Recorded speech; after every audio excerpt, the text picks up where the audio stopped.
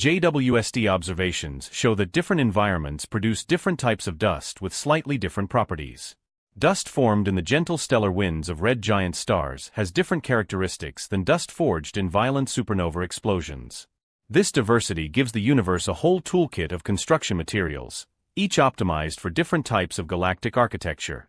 One of JWST's most stunning revelations is the discovery of dust bridges connecting distant galaxies.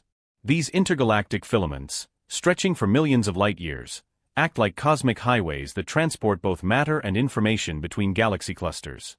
When galaxies interact gravitationally, they don't just exchange stars, they exchange dust-enriched gas that carries the chemical signatures of stellar generations.